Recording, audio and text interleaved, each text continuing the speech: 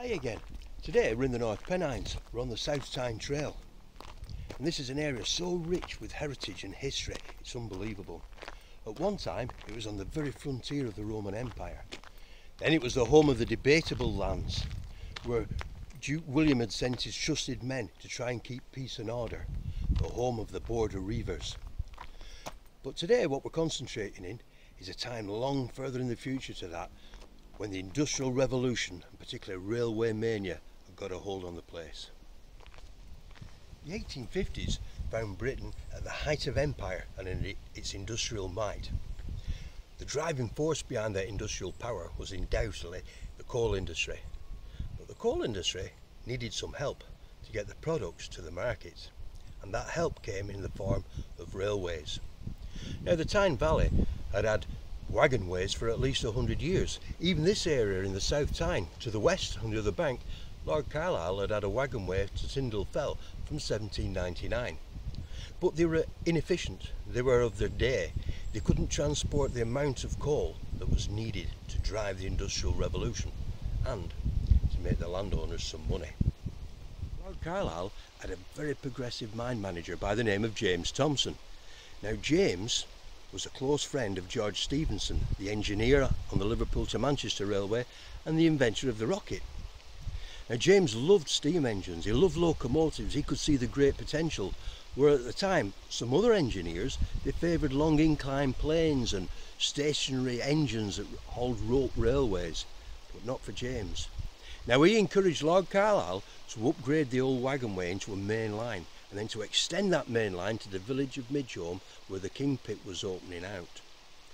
James knew that they were going to construct a railway from Newcastle to Carlisle, and the idea was to get his railway down to Brampton to meet that railway as it came along. It was opening up a big arterial roadway across the entire countryside. James's plan, obviously, was to send coal to Maryport and capitalise on the Irish market. But our story is not about that today. We're going to be looking at the mineral wealth to the east, in the North Pennine moors, where they find lead, silver, gold and treasure. Pretty impressive, isn't it? That's the Lambley Viaduct. It was restored to its former glory in 1996. Now the Newcastle to Carlisle Railway Company was formed in the mid-1820s, and bit by bit the line progressed across the country and was opened in stages. Now with the line under construction, many branches were built up into the various valleys, and with Alston being so rich in lead, in fact Alston was the leader, the North Pennines was the leader on the world stage of lead production at that time. Hard to believe when you visit today. It was mooted from the early 1840s to construct a railway from Nent Head down to Haltwhistle to meet up with the Newcastle to Carlisle Railway. However, to go from Alston to Nent really was just that bit too much in engineering. In the past they'd tried to build an underground canal from Alston up to Nent, but all sorts of engineering problems had occurred and it took years and years. In fact, grandfathers started the job and grandsons finished the job. So finally it was decided that the railway would run from Haltwhistle to Alston. It was built in 2 stages. From Haltwhistle to Cornwood, a shaft hill where we've just been, and from Lambley down into Alston. And they didn't connect up, although both sides were running, until the year 1852, because the last obstacle, the Tyne Valley, had to be crossed, and the Lambley Viaduct was the means of that crossing. Now we're not here just to talk about statistics on railways, we're here today to talk about people.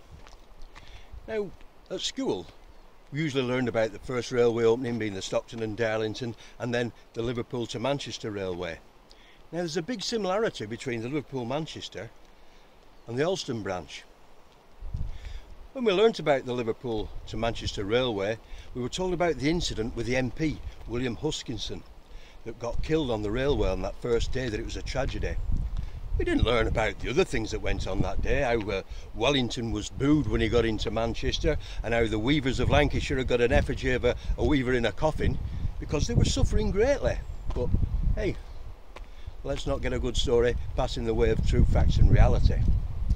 Now on this line, it wasn't an important MP like William Huskisson that got killed. In fact, it was a young lad that got caught by the wheels of industry and died that day.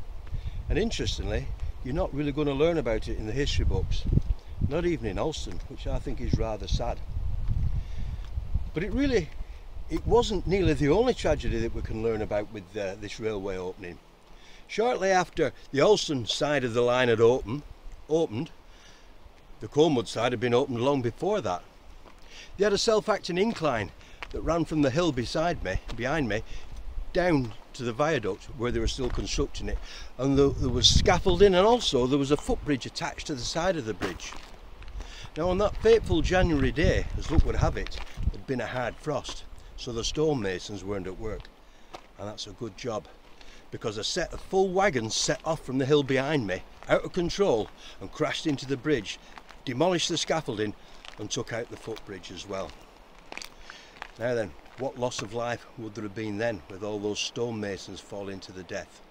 Perhaps it would have made the local papers, and perhaps you would have learned it in school. So let's find out more about where the line ran, and then let's meet young Joseph Teasdale and get to know him. Oh, and by the way, enjoy the beautiful South Tyne Valley while you're at it.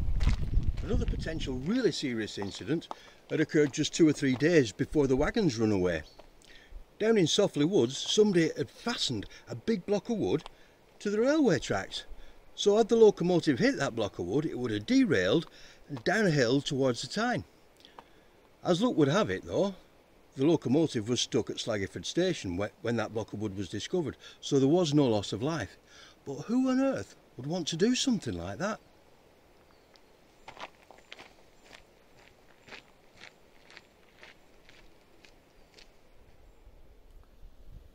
Now restored to its former glory, it's magnificent really, isn't it? Like a hidden gem of the South Tyne Valley. It consists of 9 arches, although you can't see them all because of the trees. And at its highest, it stands 110 feet above the South Tyne. It's built across the Wyn Dyke. Winston is a hard quartz dolerite stone that's found quite a lot up in the North Pennines. In fact, the Romans built part of the Roman wall on it up at Caulfield's Quarry. So it's a good foundation. The deepest pillar is 30 feet down below the riverbed. The other's been about 20 to 17 feet. So if you ever get a chance, it's well worth a walk along the South Tyne Trail to come and see this. And hopefully now you're going to see a few photographs of what it was like in its former days. Well, perhaps not the viaduct, but certainly the stations either side of it at Colmwood and Lambley, and where the Lambley line from the colliery connected to the main Alston Branch.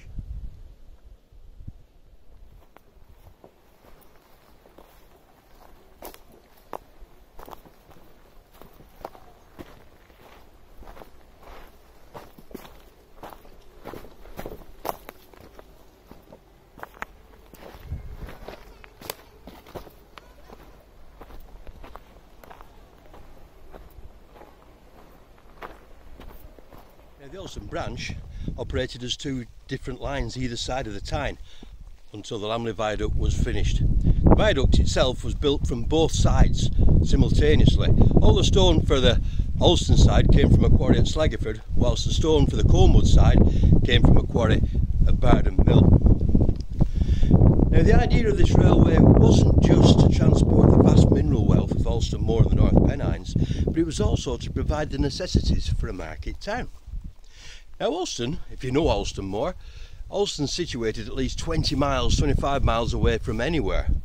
And although in the 1820s they built 3 separate turnpike roads to connect it with Penrith, Hexham and Carlisle, it was still a long way to transport those goods and bring in the necessities.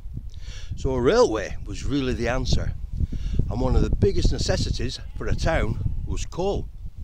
Now Alston possessed its own coal mines, its own coal measures, but they were different. They were anthracite, and back in those days they were looked at rather derogatory. Alston coal was known as craw coal or crow coal. They didn't really fully realise the potential that anthracite has. Alright, they burned it on fires, they mixed it with clay to make what they called cats and burned it the best they could, and it was also used to fire the lime kilns. But the coal that we found here in the Naworth coalfield and the Cornwood coalfield was from the middle coal measures. There was 6 or 7 seams of good bituminous coal, some of them reaching a height of 6 foot. But the old man didn't take them all. He only took 3 or 4 because he said the others, well, they weren't profitable because they were only about 2 foot 6 high. 2 foot 6? I think my generation of colliers, we just sold our grandma for 2 foot 6 of coal. Very early in the morning of January 1852, these streets would have rung to the sound of excited clogs as everybody rushed down through Harbour Town to Lambley station to watch the first locomotive leave for Alston. Now, we can't get access today to Lambley station, it's on private ground, but we can imagine what it must have been like.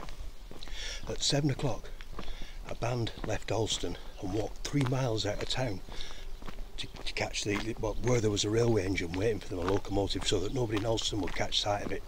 The locomotive was decorated with buntings, and that brought the band up to Lambley. Now at Lambley station there was 3 carriages waiting, full of railway company dignitaries and all those who'd been lucky enough to get tickets for the ride. Behind them was a set of cauldron wagons laden with coal, proudly emblazoned with James Thompson and Sons on the side. The train was put together, and excitedly, with a band playing, it set off down towards Alston.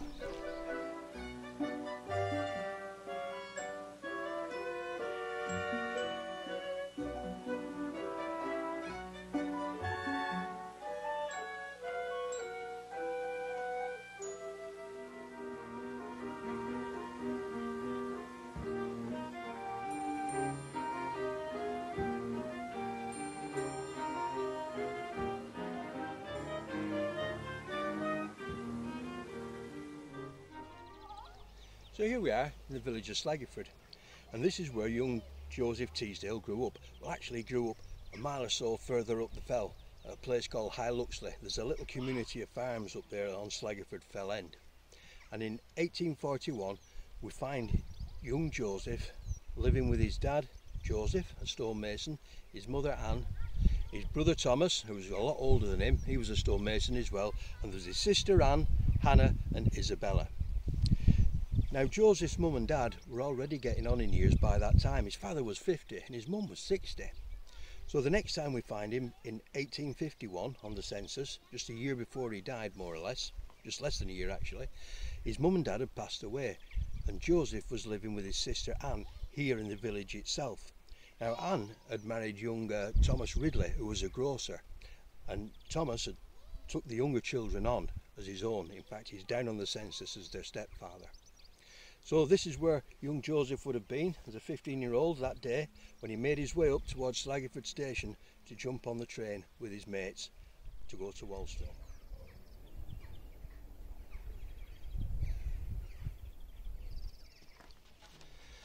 Now I'd like to think that Joseph and his mates just jumped on the train as stowaways. I don't know if they had any tickets for it or not. Boys will be boys, won't they? But anyway, train set off from Slaggyford down to Alston with the band playing, party atmosphere, and the 4 lads, Joseph, his mate Smith and 2 others, had got onto a truck, one from the end, so they were on the last but one truck going down into Slaggyford. All excited, as lads would, eh? Well, I hear the train a-comin', and it's coming round the bend. I ain't seen the sunshine.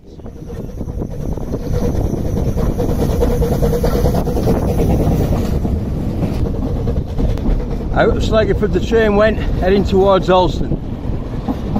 By this time they'd worked out that, well, your egg wasn't going to explode when the train went over 30 miles an hour. But next to the back there was Joseph and his mates, clinging on, really excited. We can see today the train's got in nice and safely.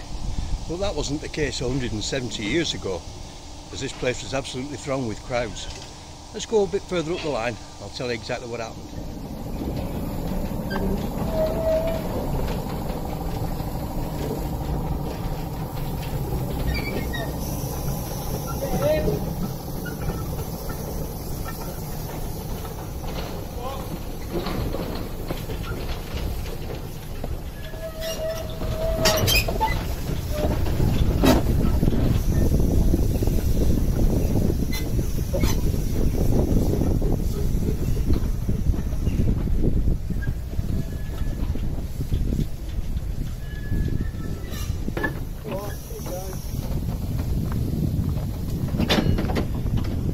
see there's a natural cutting here through the sky limestone. And this formed a natural terrace. Back in 1851, crowds stood all along here like a football terrace. As you get further down where that shed is there, it gets very high. You can imagine the noise of the band, and the crowds probably on the track as well, as the train approached the station. Now you can imagine what it must have been like, can't you, at 10:30, as the train complete with band playing came into the station. All the sides here lined with people perhaps even spilling onto the railway lines. Maybe one or two had had a pint too many already at 10:30. Now because of the crowds, the train came to a halt as he tried to manoeuvre his way through and clear everybody out the way because he didn't want any accidents. But when he stopped, the four excited young lads from Slaggyford stood up on the wagon and they were looking to see what was going on. But when the train set off again with a jerk, poor Joseph fell backwards. Now as he fell back over the back of the wagon between it and the final truck, he reached up and grabbed his mate Smith, just trying to get a hold, and sadly he pulled Smith down as well. As Smith fell, the third lad grabbed hold of Smith's legs and stopped him from going any further. And the fourth lad from Slaggyford, well, he fell over but he didn't fall off. Now then, poor Joseph, well, he was on the floor, on the rails itself, and the train ran over both his legs and severed them, almost severed them. Young Smith, well, he was slightly luckier because the train passed along his arm and it took all the skin off down to the bone, but he was still alive. Well, both were alive, but it was looking really bad for Joseph. Joseph was picked up, some very rough first aid done to him, and he was brought to the Low Byre Inn that was run by Mr. Cranston at the time. The doctor was called and he did what he could. But sadly at 1 o'clock the next morning, young Joseph died of his injuries. His mate Smith, well, he fared better. They sent for Dr. Bell, the bone setter, and they put his arm back together and he survived. What life-changing injuries he had, we don't know. Certainly the day that set off so happy and hopeful in a few short hours had ended in tragedy. The wheels of industry, certainly British industry, weren't going to stop just because one young lad had lost his life and another had life-threatening injuries. Certainly not. In fact, following the incident, the town had got together and actually bought all the coal that came from Lambley colliery to give to the poor. So all the coal was loaded into carts, 70 carts altogether, and a band of horses decked out with buntings and ribbons pulled all the carts up the front street. You can imagine the party going on. Surely the band was still playing and one thing and another as well. It would have been a real old party. And seeing as festivities had started at 10:30 in the morning, you can imagine what some of them would have been like. In fact, the railway company gave several half barrels to the navvies and also to the townspeople. And according to the newspapers, we'll just let this car go past.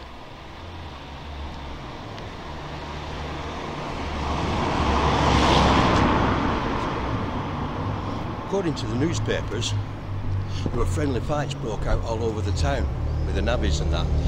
Friendly fights? Yeah. I'd be just like growing up in the 1970s in East Lancashire, going for a night out in Rottenstall and having one or two friendly Doc Martens aimed at your head at high speed.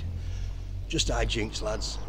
Well, that brings us to the end of our little narrative on the sad story of Joseph Teasdale on the supposedly joyous day of the opening of the Alston Railway.